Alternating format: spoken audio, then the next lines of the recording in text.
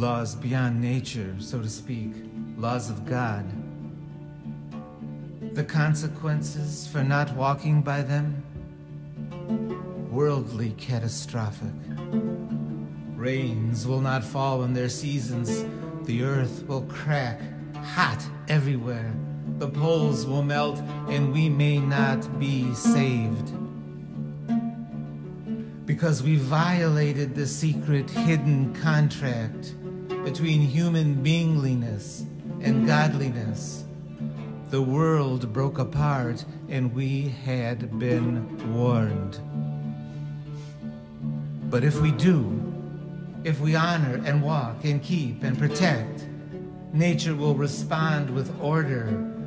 Oh, mysterious law of God, familiar to everyone on the planet, though we cannot agree just what that law is. We all know the world is cracking, but we don't know why.